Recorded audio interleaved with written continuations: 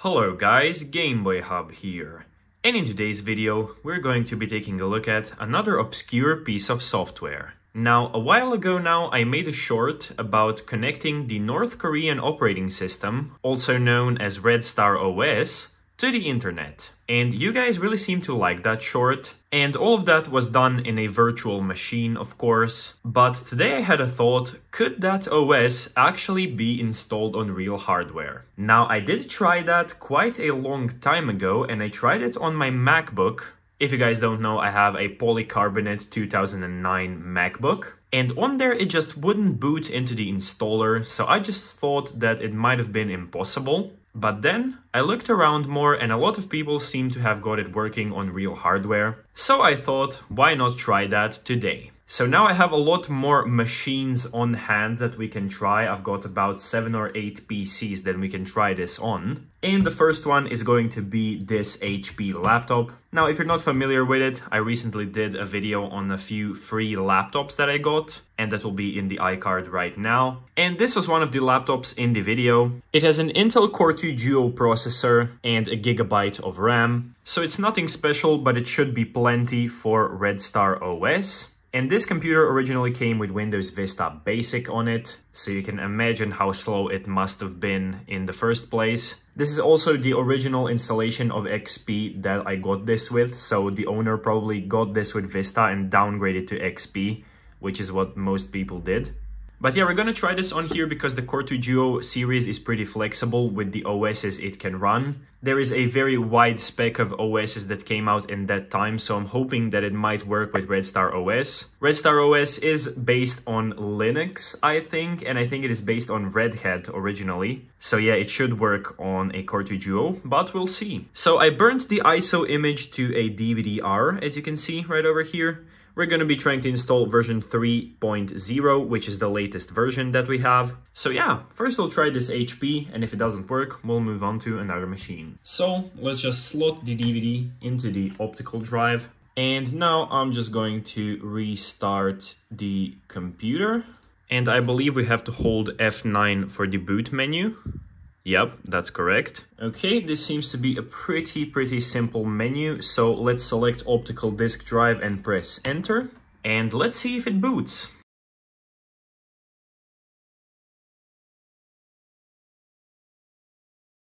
Okay, the screen has gone black and the optical drive is spinning up. So let's cross fingers and hope it boots into the installer.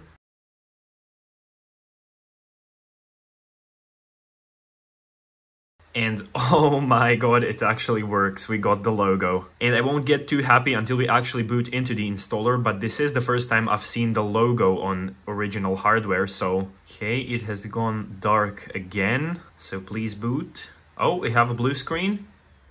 Yes, we are in the installer.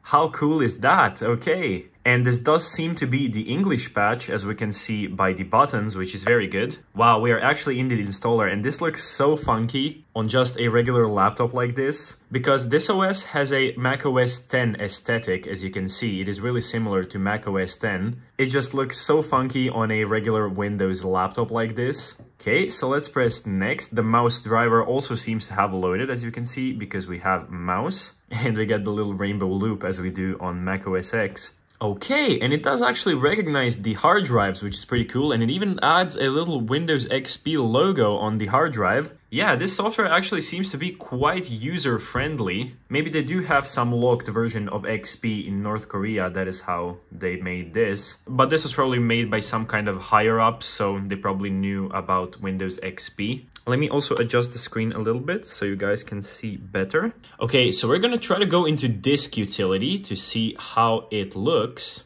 And here we can actually format the hard drive, which is what I will do. So let's hope that we can format it right here. Oh, it has an HP recovery partition. So let's just delete that. Okay, now we have free space, and let's also delete this partition. So we'll just repartition the hard drive. So now both of them are free. Okay, so let's just make a new partition now. I have no idea how to connect this over here. I don't know why I'm even messing around with this. We don't need that much space at all for this OS. Okay, so I just won't mess around with the partitions. We'll just install it on the bigger one right here. So I'm not sure which one I need to format it to, but I'm guessing it's ext3. I've never heard of this file system before, but we'll just try to format it to that and see if it installs. We can also call this Red Star OS like that, and we can click apply and yes. And there we go. Now we have the partition right over here and ready. So let's click on the Red Star OS partition that we just created and click next. That's fine. You can format the hard drive. Okay, for the username, we're gonna put in Gameboy Hub like so. For the short name, G-Hub, like that. I'm not gonna put in a password and click next. Okay, so this is the network setup, but we will do this later on, not now. So I'll just go for next. And look at that, you can actually choose a place other than DPR Korea, even though it is pretty cool that you can choose Pyongyang. Also, I love it how they're in the center of the map. I heard USA also does this, where they put the US in the center of the map and then all of the other countries are around it. But I'll actually try to select where I'm from. So we've got Budapest. Okay, we do have Belgrade. There you go. It still says Serbia and Montenegro, which is pretty cool. But yeah, we're gonna select Croatia like that and click next. Okay, today's date, it is the 24th of February and the year is 2025. There we go. And the time is 14:21 like that. So we can go apply and then we can click next. And now we are about to install the operating system, so we can click the install button and just wait for this to install. And I can't actually believe that it worked the first time. I mean, we still haven't installed it, but it looks like it's gonna work. So yeah, I'll just put in a little time lapse right now of this installing, and I'll be back when it's hopefully installed.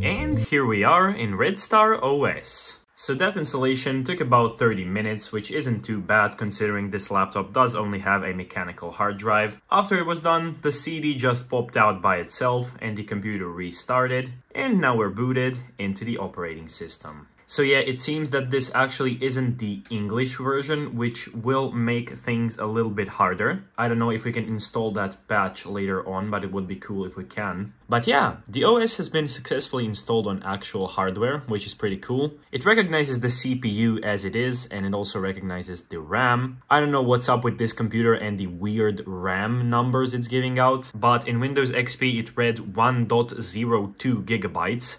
And here it reads 993 megabytes. Yeah, that is pretty weird, but everything works as it should. So now first I'll see what I can do about changing the language to English, and then we'll actually try to connect this to the internet. So first I'll try over Wi-Fi. I don't even know if it has that capability, but later I'll try over Ethernet if that doesn't work. And then we'll hopefully do some web browsing on a North Korean operating system on actual hardware. So in order to change the language to English, we don't actually need to install any patches. It is actually built into the OS. So first we'll need to find the terminal app and actually enable root. So let's do that right now. And here is the terminal app. So let's enter it. So in order to enable root, we need to type in /user/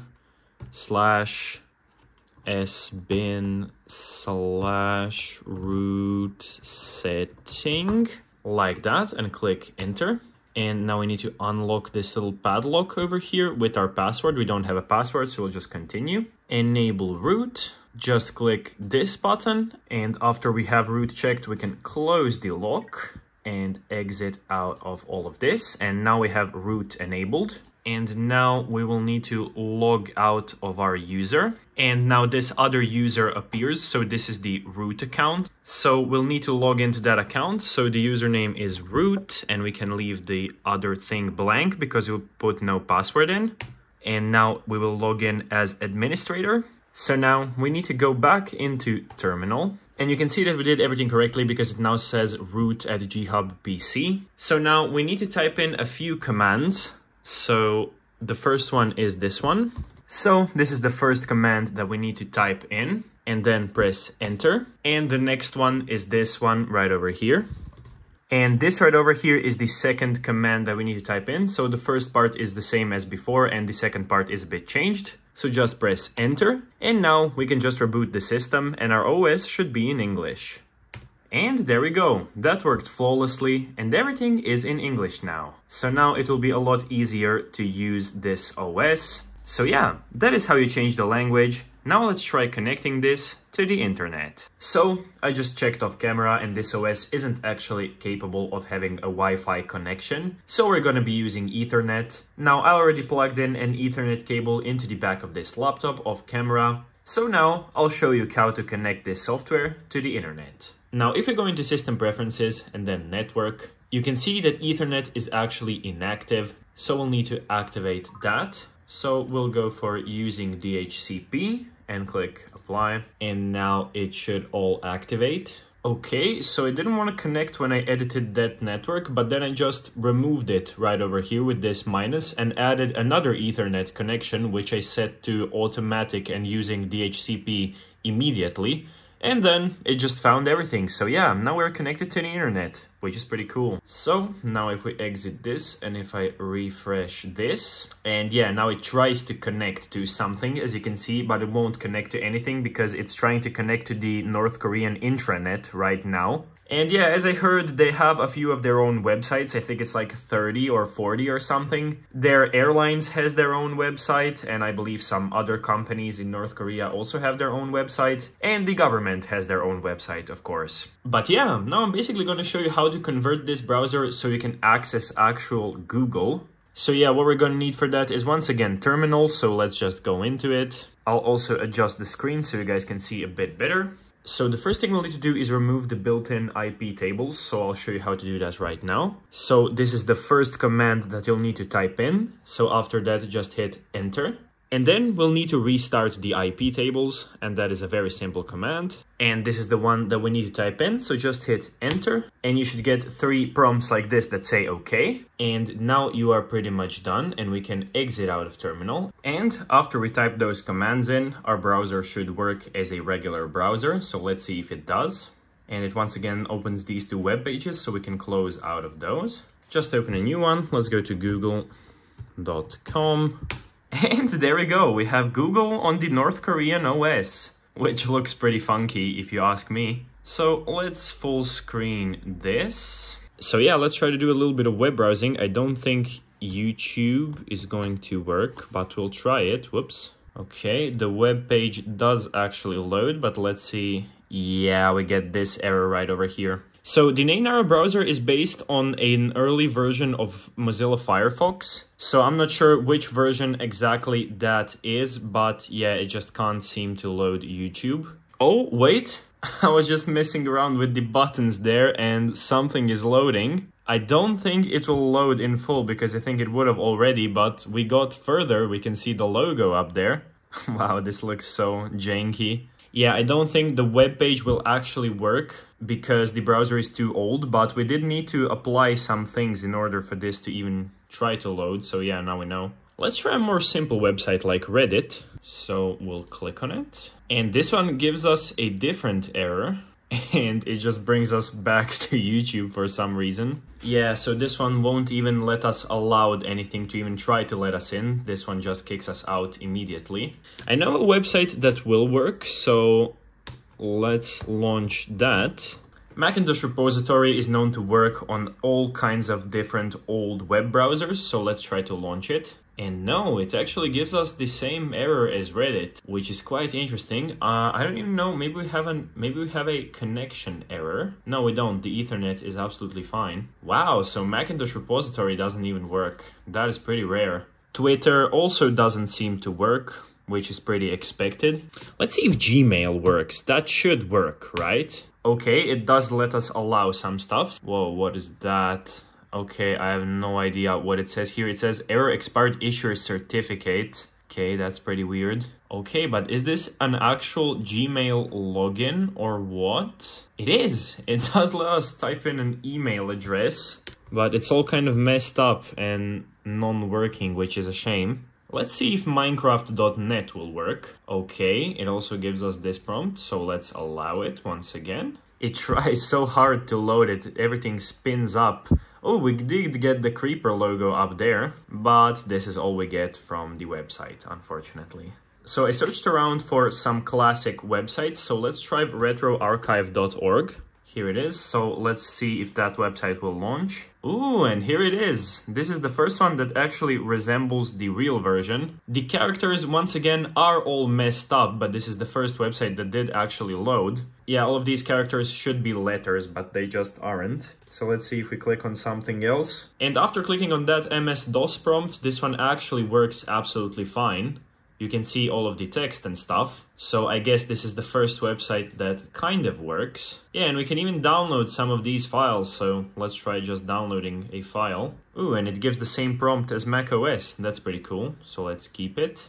What is that little prompt? And there we go. It downloads the file absolutely fine. Linux unfortunately can't open .exe files, so we can't try to install this app. And also, if you're curious about installing apps on this OS, I haven't been able to find any that work, but there is an application right here. I'll see if I can find it. I don't know, I'll try to find it online. I can't find it here. I know there is like an x86 launcher, so you are able to install some kind of applications. I don't know if that app even allows you to install exe files. That might be possible. But yeah, I know you can install some stuff, but I'm pretty sure you can't install another web browser. So yeah, unfortunately, we're stuck with Nainara. Okay, let's see if we can at least change the wallpaper. That should be possible, right? So let's go to Google and let me think about what wallpaper I want. Perfect. I don't know which one of these is the download button. Okay, so I was just clicking random options and this one actually seems to set it as the wallpaper immediately. I'll see if it actually does. Oh, we can have the tiled. Oh yeah, I'll go for the tiled, definitely. Hey, now this is what I'm talking about right here. Okay, so now that we learned to set the wallpaper, let's try that again. Now this might be even better. Yeah, I'm pretty sure a certain someone would have a heart attack if he saw this. So yeah, thank you guys so much for watching this video. We didn't really accomplish anything with browsing the web on here because none of the web pages pretty much work. If you guys have any suggestions on what I should do or even some tips on how to maybe fix this, even though I'm pretty sure you can't, I googled around everywhere, you guys can leave that in the comments.